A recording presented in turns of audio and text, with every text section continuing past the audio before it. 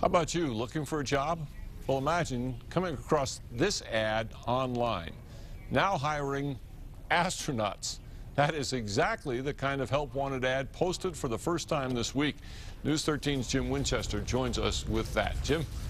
Well, Dick, the Virgin Galactic Group, working on developing the first commercial space flights out of Spaceport America, New Mexico, posted the job listing on its website.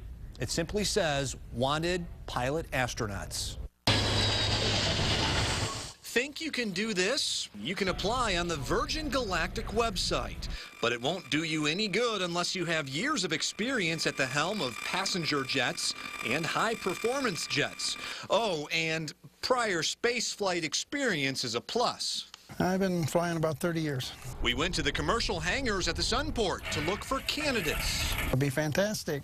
But pilot instructor John Kusianovich says he probably won't apply, but he does think it gives his students something to dream about. I don't know if I'm the kind of guy they're looking for, but yeah, it's a great opportunity for young guys. Guys like his pilot-in-training pupil. That'd be pretty awesome. Ren Nathy completed his first ever solo flight today. Sure, he's short on experience, but for him, above the sky is the limit. I'm not sure how high up the Virgin Galactic goes, but it's probably pretty high. Then there's young but veteran 5-year pilot Jacob Esparza. Give him my resume and tell him, hey, you know what, I want to go to space.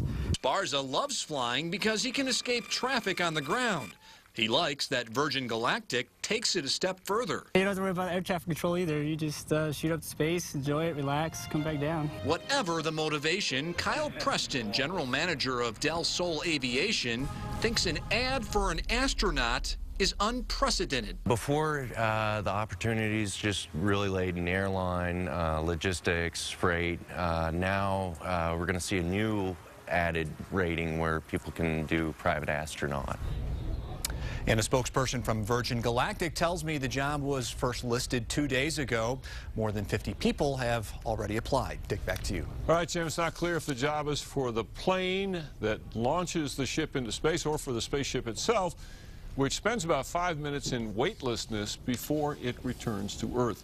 Virgin Galactic would not tell us how much the job pays, but I imagine quite a bit. It'd be pretty cool to walk around and say, I'm a private astronaut. Yeah, just some astronaut work here and there, when I get the chance. All right, you guys, we start with